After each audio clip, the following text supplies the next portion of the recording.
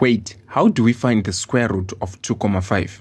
This question sounds difficult, but it's very simple. So just follow up. So this is what you do. You express this 2,5 as a fraction. So 2,5 as a fraction is 25 over 10.